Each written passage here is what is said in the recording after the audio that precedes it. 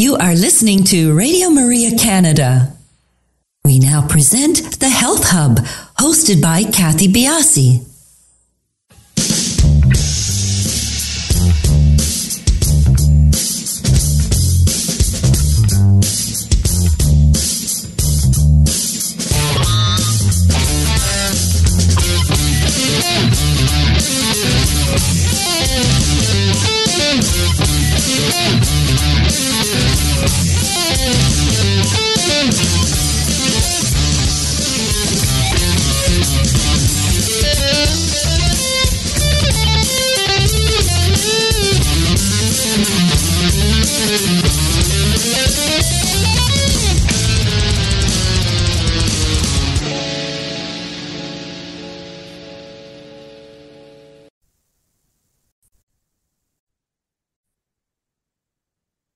Welcome to the Health Hub on Radio Maria Canada, exploring cutting-edge health and wellness information and therapies, helping you to take your health to the next level.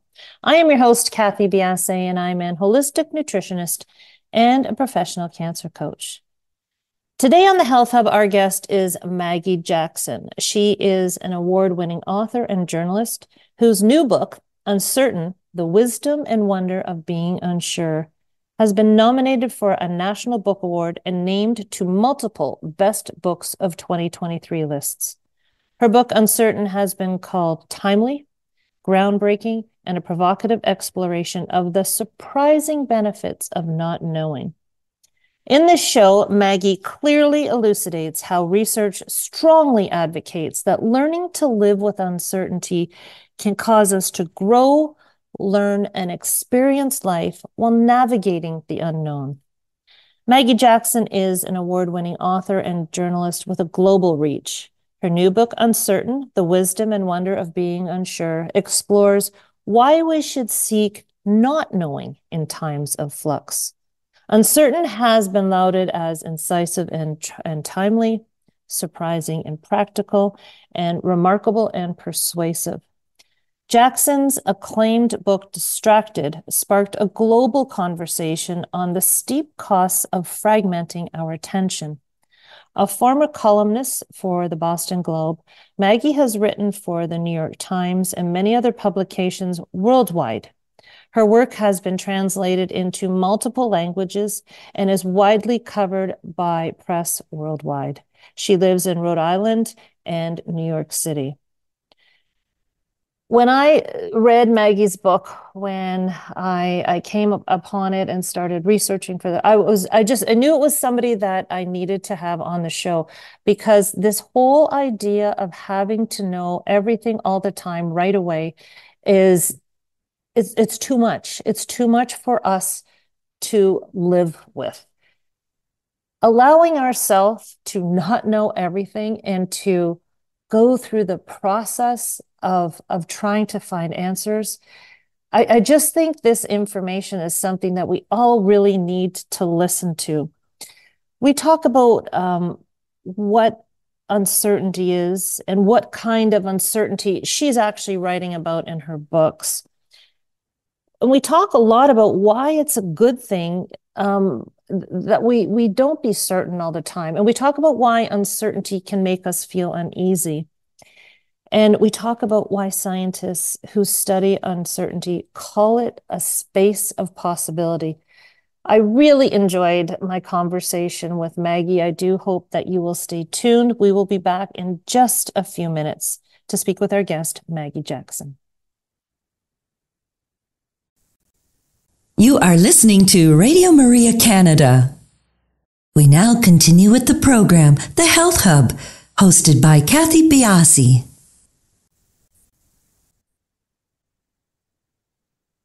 Welcome back to our show. Please do note that our show has been taped, so no opportunity for calling in. We would love for you to follow us on our social sites. We are on Instagram, Twitter, and Facebook, and we are at the Health Hub RMC on those locations.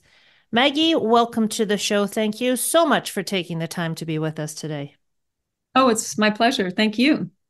Your book, I think it should be read by everybody as a basis for solid mental health, because as I was going through it all and going through our prep for today, the one thing that I felt was this overwhelming ability to take back a breath, to take this notion of calm when we're talking about uncertainty. Before we get into the meat and potatoes of the book and your research and everything, it's probably best here for you to delineate what type of uncertainty you are writing about and what type you're not. Sure, yes. Well, experts now basically think, with a little debate, that there are two kinds of uncertainty. So, first of all, there's what's called aleatory uncertainty, and that is just simply the unknown. That's a shorthand for the unknown. So, when you see the headline in the paper, uncertainty roils the stock markets, or uncertainty in the political situation, that's really a shorthand for what we cannot know as humans. We might have probabilistic reasoning, et cetera, to get a toehold on likelihood about whether something will happen. But really, there's so much that we really don't know, whether the storm will drop 4 or 6 inches of snow on our backyards. And so in complement, there is the second kind of uncertainty, and that's really the subject of my book, is epistemic or our uncertainty, a psychological uncertainty. And that's really all about the human response to the unknown. So when you meet something new or unexpected, or the storm is coming, or you're in a traffic jam, you basically can recognize that you've reached the limits of your knowledge. That's what uncertainty is. It could go this way, it could go that way. You're not sure. This is not ignorance. It's really, having knowledge, but reaching the limits of that knowledge. So that's really what I'm writing about. And while we can't completely control the world out there, we can gain skill in our response to the unknown, in how we navigate and harness uncertainty. Do you think we're on an endless pursuit of always wanting to know the answers to things? And is that counterintuitive to where your research is pointing us? Yes, very much so.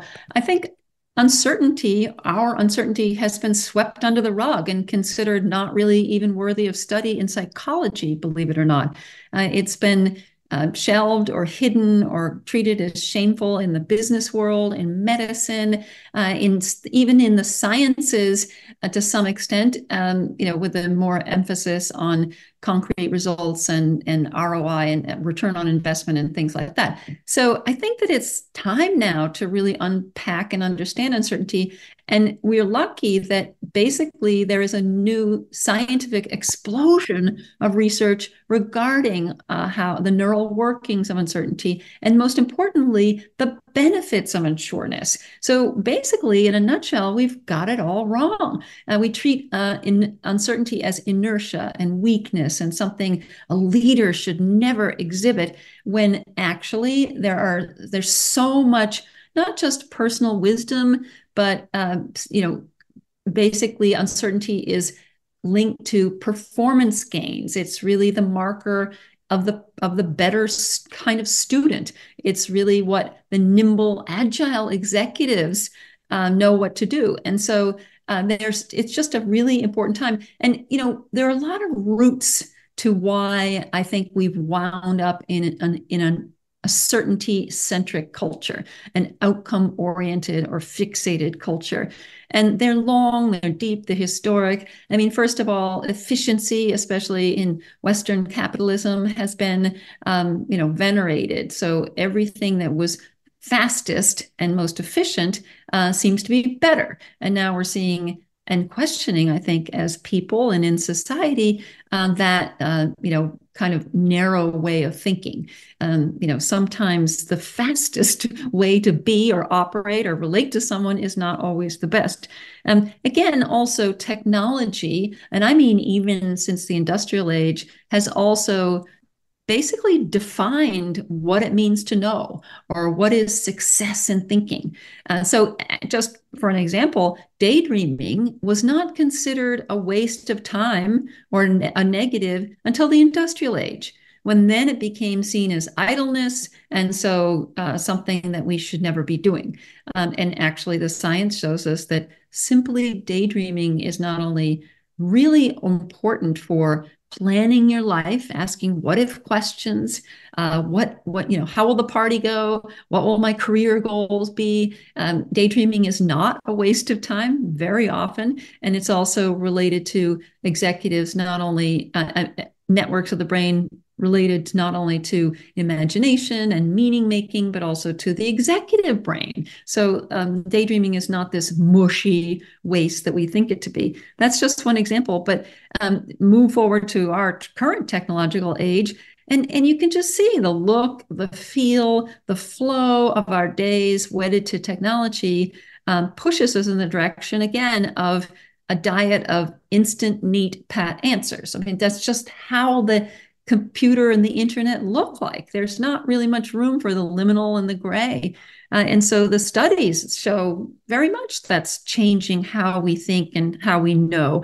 Google answers the question for us even before we write out the question. It's giving us an answer even before we finish asking the question, which is something to consider. Most people take the first search result that comes to mind and don't look further, just because Google is offering it to us. 75% of posts on big sites like Reddit are not read before they are shared.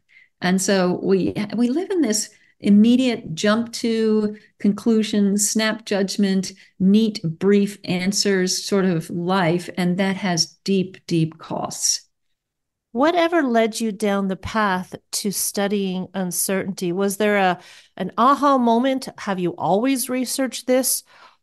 Or is it a combination of things like the state of mental health as we see it now? How did you find this path? Well, it's sort of a long, complicated story, but in brief, I actually was not writing a book about uncertainty. This is my third book, and the second book is called Distracted, and it was about the erosion of attention in society, or more positively, how to reclaim our focus in this fragmented, speed-driven world. And after that, I wanted to write a book about thinking, because I thought, well, attention is a vehicle for getting somewhere mentally. So what kinds of thinking do we need today?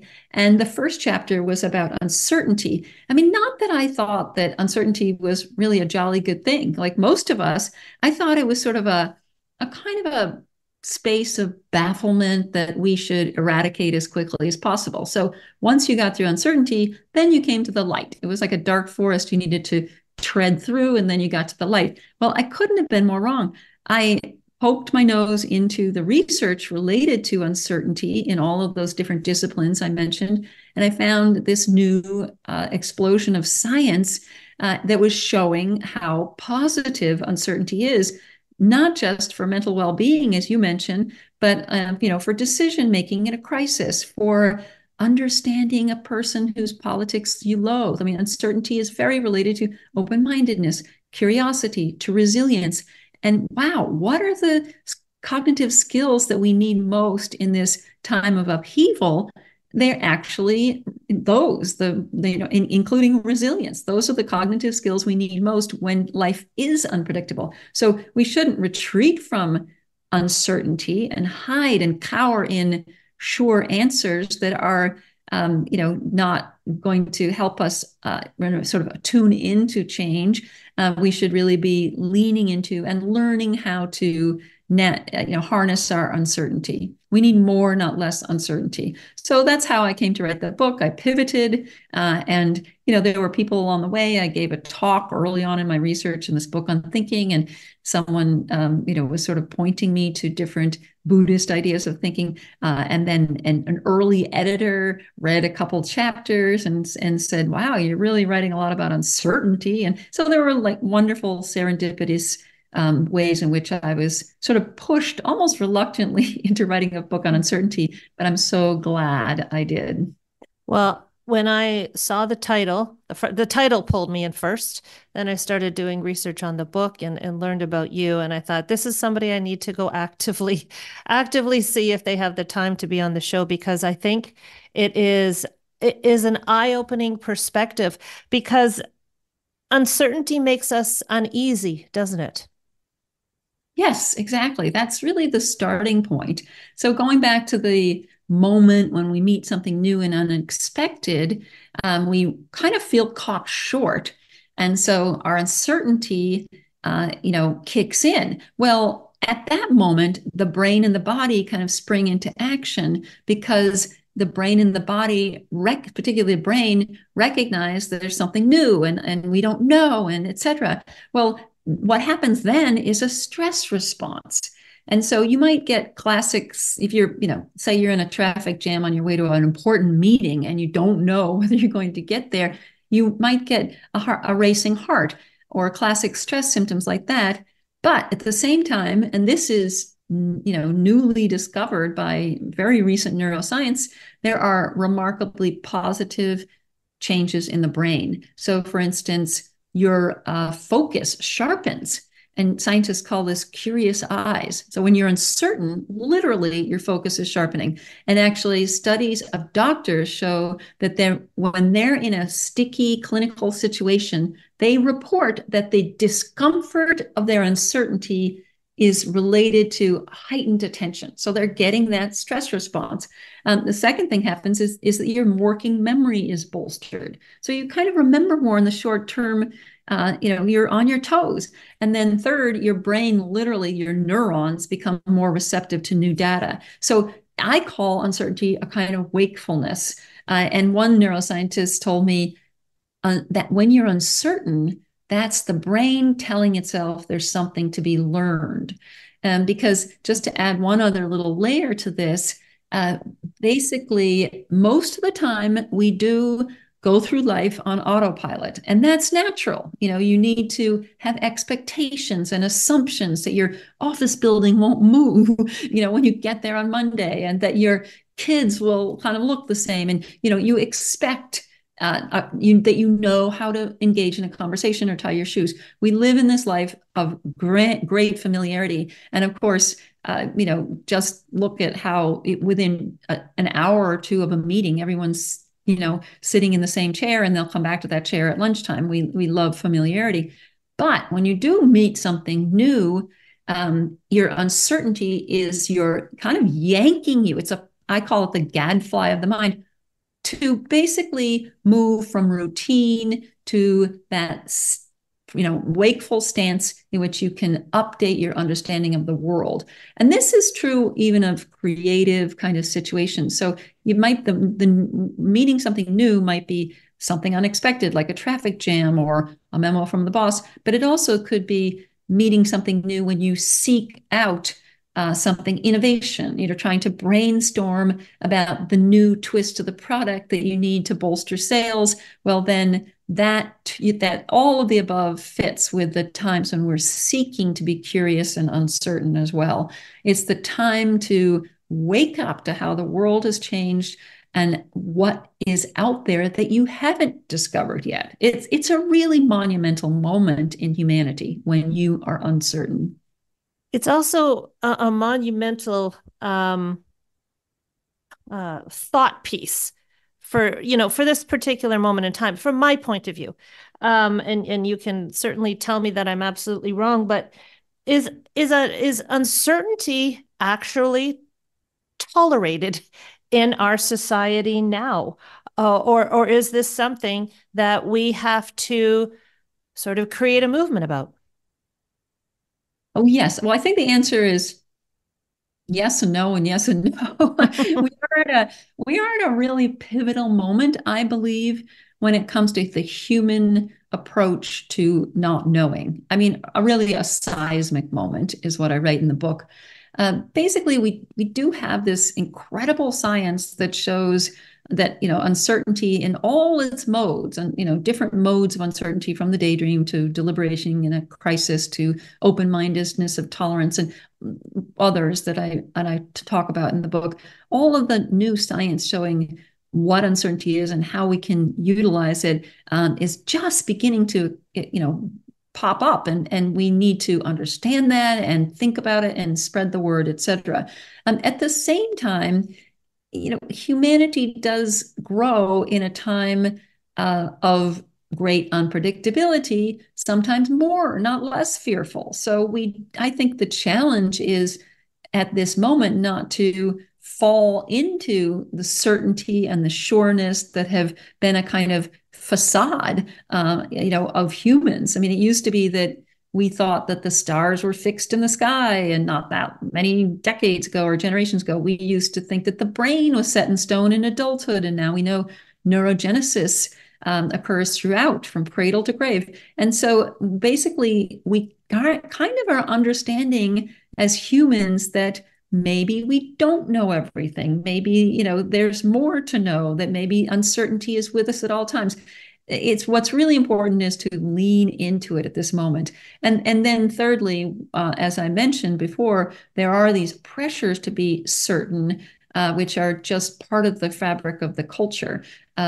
Technology does allow us to be instantly, I put certainty in quotes, sure. And so again, we have to be really careful not to kid ourselves or fool ourselves that certainty can be gained, or that certainty is an answer, when really adaptability and curiosity and resilience are at the height of human thriving. And I'll just mention in child development, but also in human development, there's a concept called zone of proximate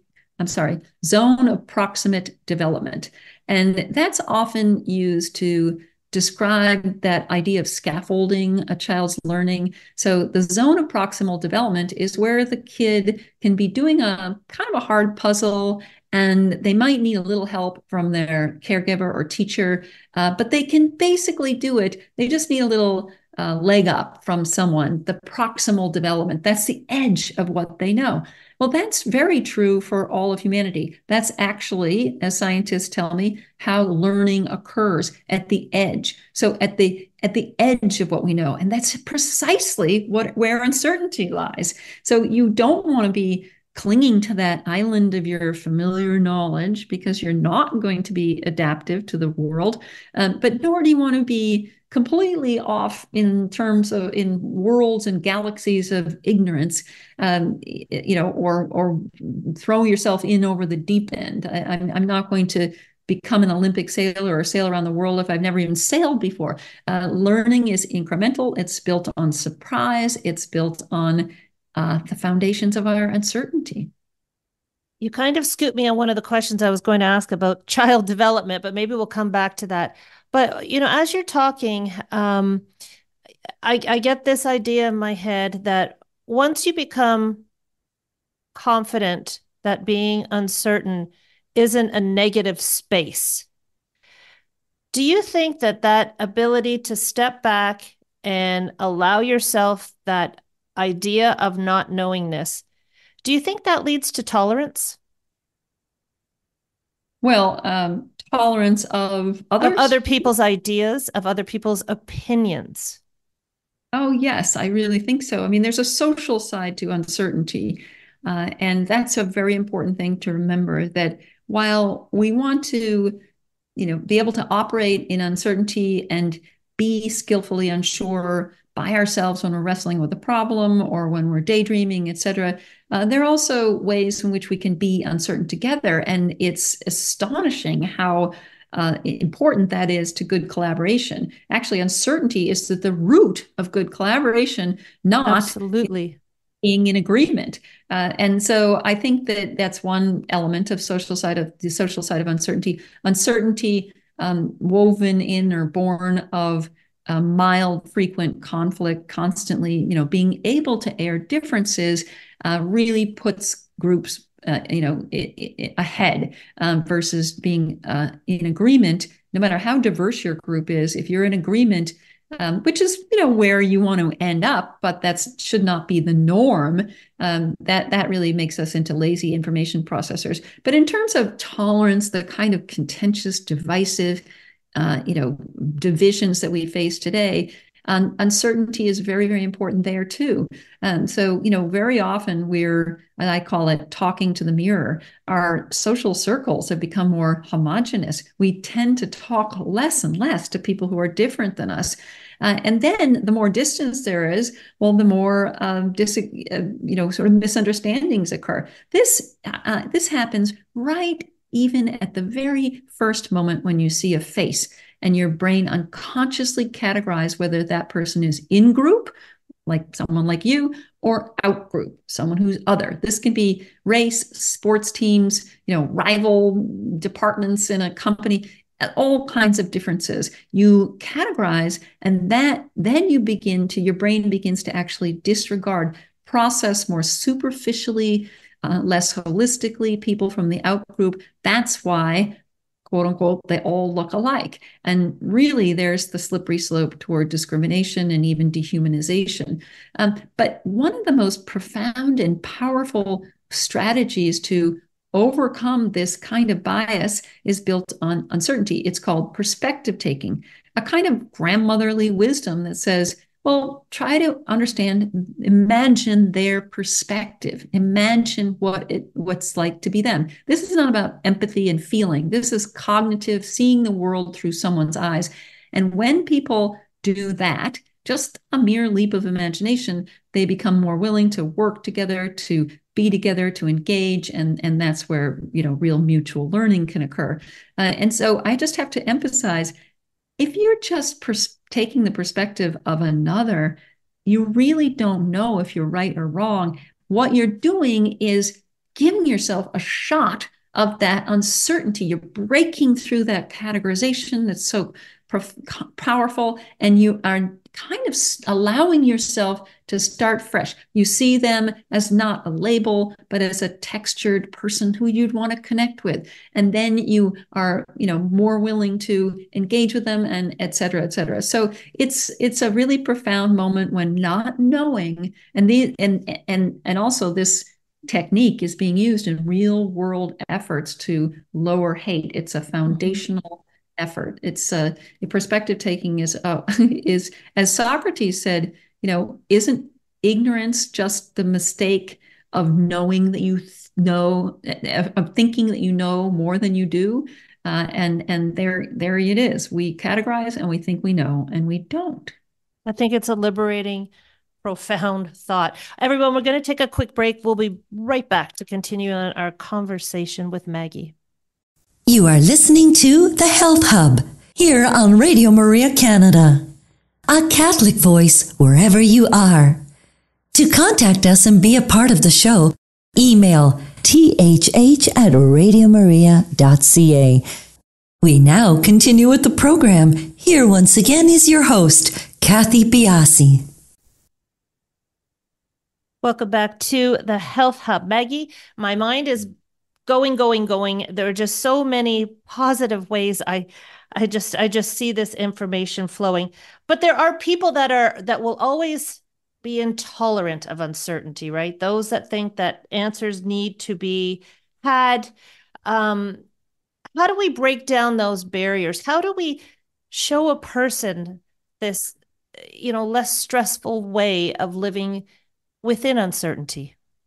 Sure. There are very powerful, proven now practical strategies that are being used in medicine and used in clinical psychology and used in different areas to actually help people become more tolerant of uncertainty. Now, that's a personality trait. It's kind of like we're all more or less introverted, but we're all more or less tolerant of uncertainty. People who are tolerant are more flexible thinkers. They're more bendable. They're in the pandemic, for instance, people who are tolerant of uncertainty were more accepting of the realities of the situation, whereas those who are high in intolerance of uncertainty were more likely to disengage with life, have substance abuse, engage in denial. You can see, people who are intolerant of uncertainty, who really have difficulties with uncertainty, don't really know what to do with it. They see it as a threat versus a challenge. So the practical strategies to bolster tolerance of uncertainty are simply biting off a little more of the unknown each day. I mean, basically kind of like exposure therapy, just, try little things. Again, I'm talking about the edge of what you know, the zone of proximal development. Try little things like delegating more work, or try a new dish in a restaurant, or go to a place for the weekend that you might not go to, some sort of city that's a little gritty that you might not immediately go to. And so by doing this, there are actually studies that show that people become less clinically anxious, but also their self-reported resilience is rises. And that's very, very important. Little steps like that in 12 weeks of therapy, just based on bolstering people's, or lowering people's aversion to the unknown. People who with intractable generalized anxiety disorder had depression levels fall, and the gains held for a year, and their anxiety levels fell to within the range of the general population. Very stunning, important results. I mean, more work needs to be done, but we can all try this. I, for instance, started becoming an open water 4-season swimmer in the pandemic. The pool's closed. I moved up near the ocean. I go swimming with other people all winter long, and it is really, truly out of my comfort zone. I actually never liked the cold, and I don't particularly like waves. And it's my daily dose of uncertainty, I realized. And it spills over into the rest of my life. This daily dose of uncertainty helps me see that I can contend with the not knowing. And it's not that I'm learning that the unknown, because you really don't know what the ocean's going to do, even if you've got the app and the surf app. You really don't know. It's not that you're learning, oh, this is not a disaster, I can do it. You're learning that there's a space of possibilities within uncertainty. Instead of assuming it's horrible, we think, you begin to learn that there's a space of possibilities. So I'd say bite off a little more of the unknown, and you will definitely gain the ability to navigate uncertainty. There's another area that is, it's always been there, but I'm hearing more talk about, is the way we talk to ourselves, our self-speak when it comes to our mental health. I see such a bridge between embracing uncertainty and the way we speak to ourselves as to how much we really need to achieve. Now, this is not taking away from, yes, people need to have goals. They need to have, things to work forward to, and hard work. But does self-speak come into this role of uncertainty at all? Yeah, it can very much. There are definite ways in which it can. Yes. Well, just for instance, very often we're very outcome oriented in high performance situations, like giving a speech.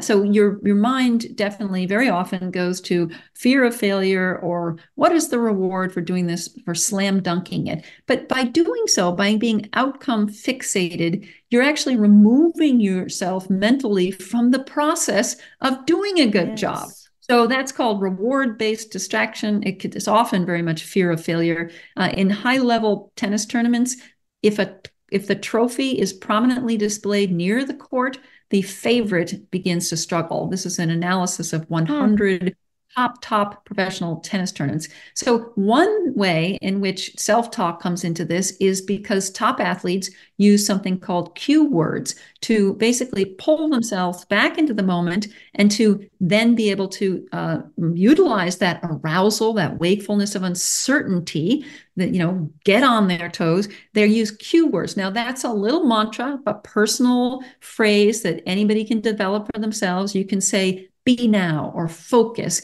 And that's proven to actually help people perform better, because you just are, pushing your attention away from, basically to fixate on fear of failure is getting ahead of yourself. You're not even letting yourself be in the uncertainty enough to do a good job. And I found that very powerful. That's a really powerful. And in real world studies, cue words, and also just learning that the other second practical strategy is to remind yourself that the stress of the unknown is a good thing, that it's basically a sign that your body is preparing to equipping you to do well in this situation. So, when your heart is racing or your, brain is firing up, just remind yourself that that unease of uncertainty is actually a gift. It also helps us to live in the now a little bit more, right? Very much. It's really related to all of the lessons of mindfulness. Now, okay, getting a little bit into the health space, a level of uncertainty can maybe give a patient with respect to the medical profession angst. But how do you see professionals, psychologists, doctors embracing uncertainty as a way to move forward for the betterment of a patient? Will this lead to more integration, do you think? Oh, I think so, very much so. I think it's a really important part of medicine. And I know I've talked and interviewed with some leaders, experts in the field. There's two ways in which uncertainty is very, very important. First of all, on the part of the clinician, the doctor, the healthcare provider, intolerance of uncertainty has been highly related to burnout, anxiety, and also to over-testing and over-diagnosis. So that's being looked at, training young people and even older doctors and others to be more tolerant of uncertainty is seen as a very positive way now, a path to improving medical care, basically. And this is true even of clinical psychologists. There's a lot of new attention related to how therapists try to hide their uncertainty and so end up not being as much a partner in care if they're trying to be the all-knowing expert. And that's this whole work in uncertainty really changes what it means to be an expert. Instead of the all-knowing, person on the throne handing down knowledge, you can be, if you admit to uncertainty, if you are okay or realize it's not a negative thing, it's not a negative thing, then you can actually be more nimble and adaptable, and that's really important. And then as far as the patients, some of the studies that have been going on related to resilience have been with people with multiple sclerosis or chronic conditions like that. Newly diagnosed or diagnosed within 6 months, people with multiple sclerosis find that training in learning to accept uncertainty, learning that it's not necessarily a negative, etc., find that they gain resilience through that. That's very much important because, again, we have to keep the distinction in mind between the uncertainty out there and all that we can't fully control. And it's sort of, if we try to, it's in vain. And then our uncertainty, our approach to the unknown, which is something that we can really strengthen and learn to do with skill. It's a productive thing to be unsure in so many ways. When you're talking about a disease or a health issue, what aspect of uncertainty are we going to hold on to? Because, if you can help us decipher that would be great. That's a really good idea because it's very important to emphasize that uncertainty, we don't want limitless uncertainty, and we don't want uncertainty with our very survival. So it's natural to, first of all, know that you want and need answers. Humans are built to not need and want answers. That's why we do get a stress response. I think it's enlightening just to remind ourselves of that. It is uncomfortable to live without the understanding of whether or not your chemotherapy will work or not. But that doesn't mean that, uncertainty is just a monolithic negative. There's so many ways in which you can, first of all, understand that uncertainty is a spur to, doing a little more research or to being more wakeful when you're in the doctor's office, if you're present. It can also be, secondly, it's both a spur and it's also the space of possibilities. So all of the types of uncertainty that I'm talking about, that, in terms of thinking, are ways in which we can see multiple perspectives, see nuance. So your uncertainty is not necessarily a negative, but a part of the equipment with which you deal with some of the larger uncertainties. And also, no one would want, and this is often true in terms of people in lower economic conditions, or, I think would be true in terms of very, very serious medical conditions. You don't want uncertainty about your very survival. I mean, sometimes you can't change that, and that's okay. But there are limits to what we always want to work to help people survive. We always want to work to eradicate poverty or disease. And certainty is not just this limitless, wonderful, positive thing. It's really important to remember the guardrails around uncertainty. So, that's really important. But I have found, and people have been reaching out to me who have serious medical conditions, who found great solace in this new work, this new science of uncertainty. They too find it very liberating to know, how to inhabit the question rather than retreat or be in denial or just live in fear.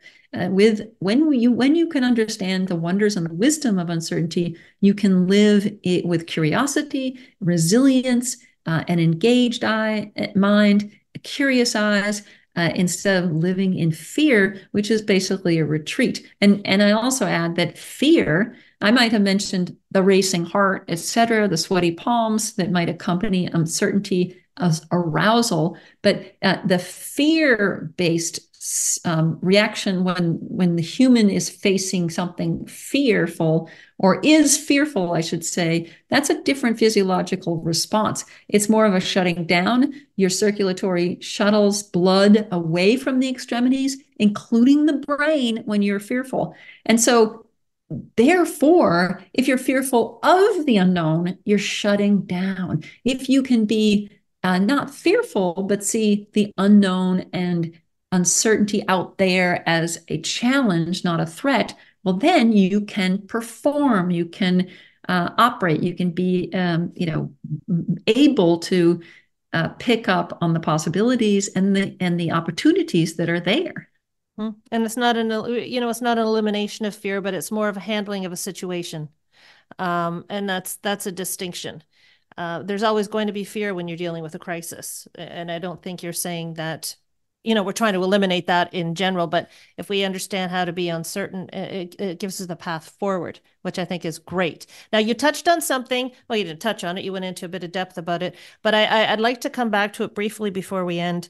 Are we raising our children properly to embrace uncertainty? You talked about play.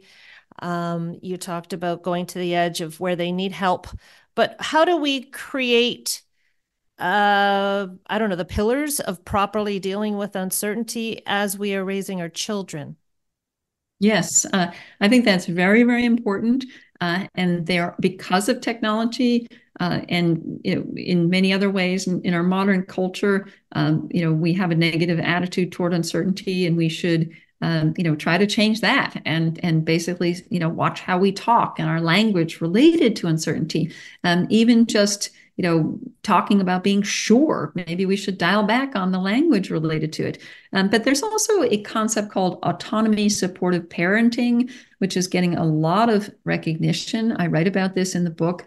And basically, that's the parent who knows how to support the child, but still foster their autonomy. So you're allowing them to learn bit by bit, step by step, how to cope with unknowns and the unease that they spark, but you're not performing the challenge for them or solving their problems, but yet you're also there to be helpful. And this has been, even in very, very, very different cultures, collectivist, sort of more, less individualistic cultures, Ghana and Indonesia, autonomy supportive parenting still is really important. So it's important in Western and in other cultures. Autonomy supportive culture is really allowing it. You can see, even from what I've described, it's very much based on this kind of flexibility and bendability and curiosity. And one thing I always stress is that helicopter parenting is just seeking certainty in vain. And that is all going to lead to a kind of mistrust of your child.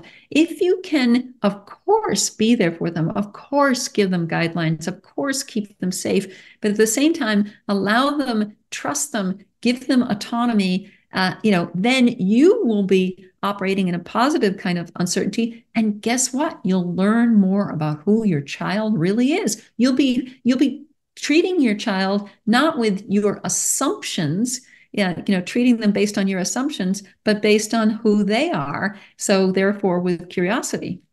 That's amazing. Uncertainty is not this passive. I just want everyone to be so very clear on this. What Maggie has put forth in her book and what we're talking about now. Uncertainty is not this passive state to be in. It's very active, isn't it? It's an active, immersive place where we can challenge ourselves. It's not meant to be a hard pass on doing things, right? Precisely. Oh, exactly. So, just for an example, the surgeon in the operating room, if they're a so-called routine expert, they're basing their problem solving on what they've done in the past, heuristic shortcuts. Oh, the doctor hears chest pains and thinks heart attack. The surgeon sees a problem and think, oh, I know how to do that. And they're speeding right past what is actually a new difficult problem. That's routine expertise. Adaptive experts inhabit the question. Actually adaptive experts, the ones who know how to be unsure, they spend more time diagnosing a new complex problem than even novices do. So they inhabit the question. They stay skeptical and curious even in routine cases when most people are complacent. And they also take on harder cases all the time. So they're constantly pushing the envelope of what they know, not just reapplying their knowledge again and again. So I think it's really important that, that's a great illustration of uncertainty as wisdom in motion. That's what I call it. Uncertainty is dynamic when it's productive because the world is. And uncertainty allows us to be adaptable and adaptive because we're actually not retreating from the world or reapplying old certain answers from the past that don't fit the new moment. So the surgeon and the expert who walks in the room knowing just what to do is going to be very impressive in routine, predictable environments, benign environments, the scientists say, but they actually begin to fail outside the, quote, comfort zone of their achievement. And I think that really is a great illustration of how, uncertainty is wisdom in motion. Mm-hmm, absolutely. Maggie, unfortunately, we're coming to the end of the show. It's a topic, as you say things, other things are popping into my head. But, all in all, thank you for the gift of this book. I think it's liberating. I think it's the path we need to be on. And it's the answer to so many questions that are out there. Where can people get a hold of your book? Oh, well, they can, most bookstores are carrying it now. It's available on bookseller sites from, Bookshop to Amazon to Barnes and Nobles to wherever you find your books, you can find Uncertain. Thank you so much for that. Are there social sites that you can direct people to? Yes, my website is probably a best resource, lots of articles and other interviews with me on uncertainty, Maggie-Jackson.com, so Maggie-Jackson.com, but I'm also on LinkedIn and on Facebook too. Thank you so much. I really have enjoyed the show, and I thank you so much for offering up your time to us. Oh, thank you very much. Well, it's a great time in the world to be unsure. And thank you so much for all your wonderful conversation. Thanks, Maggie. Everybody, we'll talk to you next week on The Health Hub.